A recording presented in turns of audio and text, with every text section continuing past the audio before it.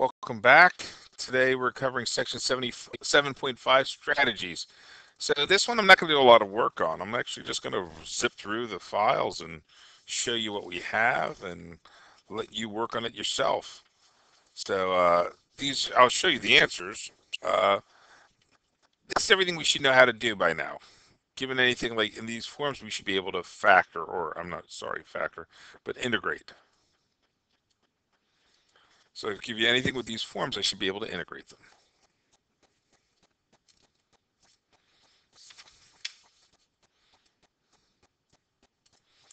So step one, I want to simplify this integral. I have a tangent x over secant squared x. Things I could think about doing, I could rewrite this as a sine. Wow, that is way too thick of a pen.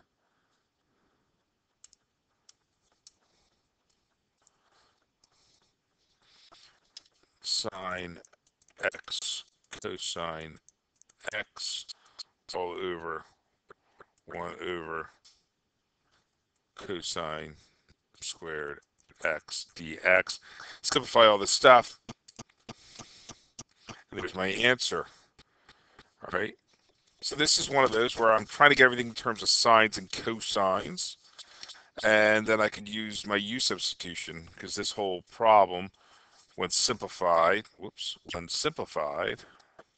what I have there, becomes a sine x cosine x dx. I can let u equal sine x. Du is equal to cosine x. I could have done it a different way, and that's why there's two different answers. They're equivalent answers. Trig problems give you a lot of different, there's more than one way to answer them. Again, doing this, it's the same type of thing. Using a u substitution, you'll expand that, and then you'll use your u substitution, and you should get this answer. X plus sine squared x plus 2. Again, I'm going to rush through these just because I want you to see them, talk about them quickly, about what I would do. The next problem, look for the obvious u substitutions. What we're saying is, what happens if I let u be all of this? If I let u be all of that, then I end up with, let u equal 3x squared minus 1. Du is equal to 3x dx, or 1/3 du is equal to x dx. That's good, because now this can substitute for that part there. And I do all that substitution, and there's my answer. I didn't work, again, I'm not working these problems out, I'm just talking about them quickly so you can see them and see everything from this section. Again, looking for the obvious u substitution, I would let u equal that. And then du would be 2x dx. And here's your answer. Looking at this problem, let all of this be my u. If I do that, here's my du. It's right here. I work out the problem. And there's my solution.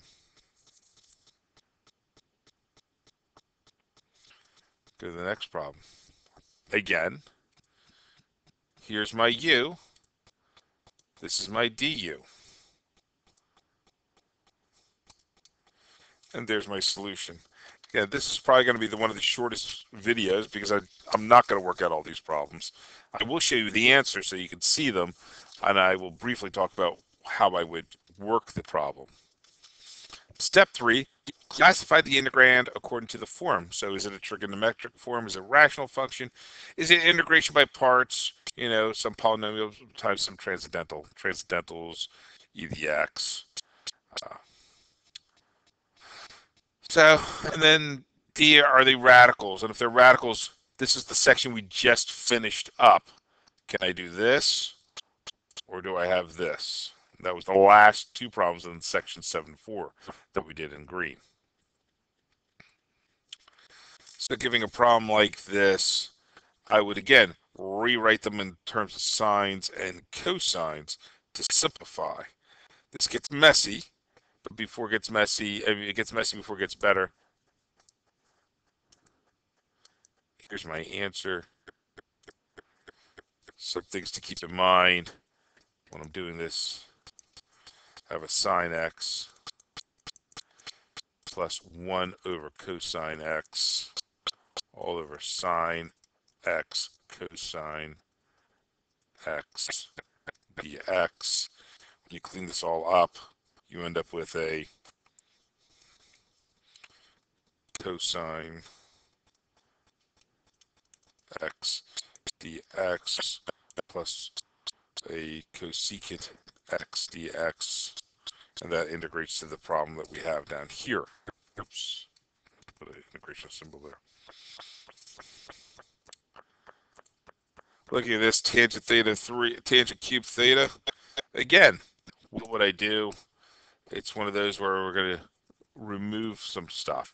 Instead of writing in terms of tangent 3 theta or tangent cube theta, I could rewrite them as all sines and cosines and do a substitution. There's 100 different ways to do this, and that's just one of them. I could say that's sine cubed theta over cosine cubed theta d theta, right? And just work it all out, and then do a u substitution. So I end up with, from here, going to sine squared theta times sine theta cosine theta all over cosine cube theta d theta. That gets me to a 1 minus cosine squared theta sine theta d theta.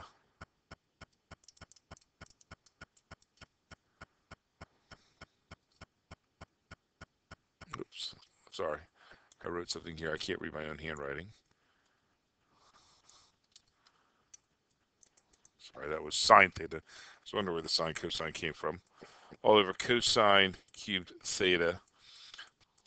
Let u equal cosine theta minus du is equal to sine theta d theta. And then I have all my substitutions, and that would get this answer. Going on to the next problem, which is the same problem. Whoops.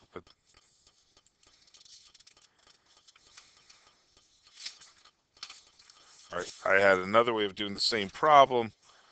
Let's do this. All right, because this is tangent cube theta. Just another way of looking at this. I could have said, well, that's tangent squared theta tan theta d theta. Then I become secant squared theta minus 1 times the tangent theta d theta. Right. I could distribute secant squared theta tangent theta minus the integration of d theta tangent theta d theta. And then I can integrate that by doing some u substitutions also.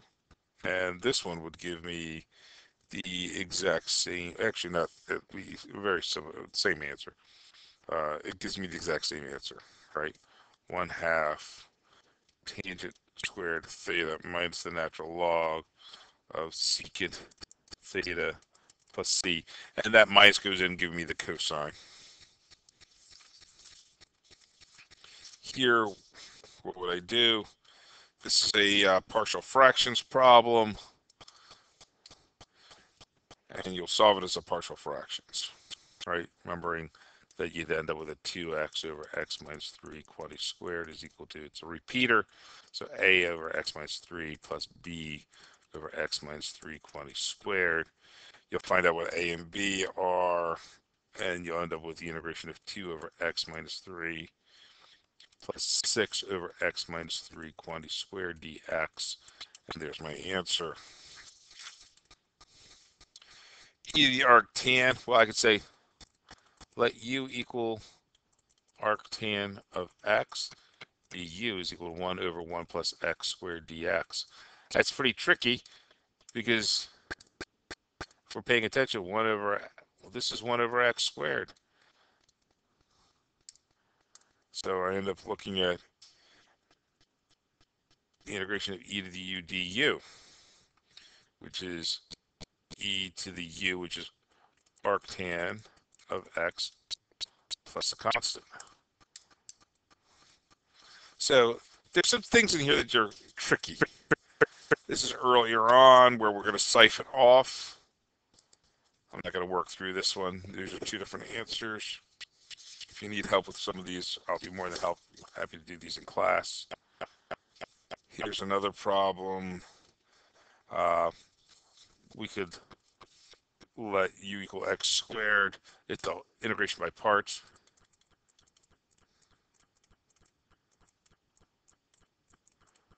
So,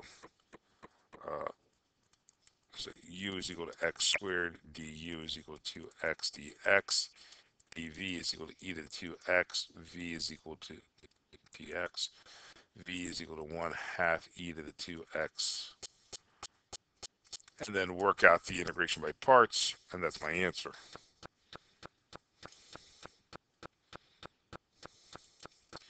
Here's another problem. This is that trigonometric substitution, right, where you know what u is and a is, and you end up with, this is in the form of a squared minus u squared. U is equal to x, a is equal to 1, right?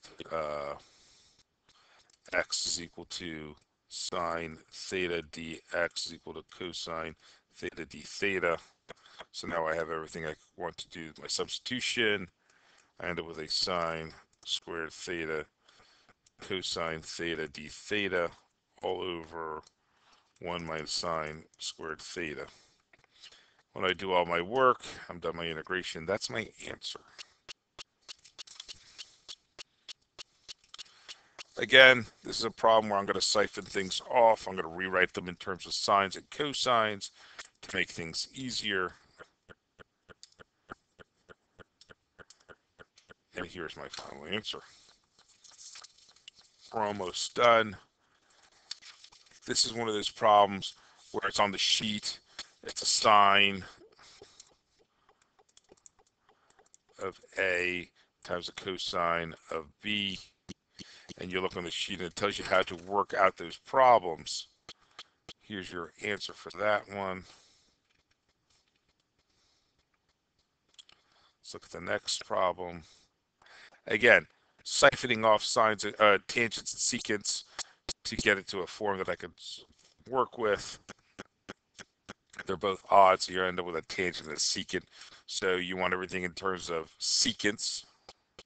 The secant will be your u substitution, and then your du will be secant tangent. All right. Partial fraction problem. Another partial fraction problem. Here's the answer. I'm sorry, did I show you the answer? Yes. Here's your answer for that one. And then that's pretty much it. I know I've rushed through these, but these are mostly problems that I'd want you to work out yourself. I've done a lot of these for you. You can see their answers at least, and you can see how they work. I think it's really important to work through this section because you're not being cued to say, do this or do that or do this. So you have to figure out which form it's in, and then you can solve it yourself. All right, that's the end of 7.6. The next 7.5. The next section is the integration using tables and computer algebra systems. Then we have 7.7 and 7.8 left before we take the test. Thank you very much, and I'll see you in the next class.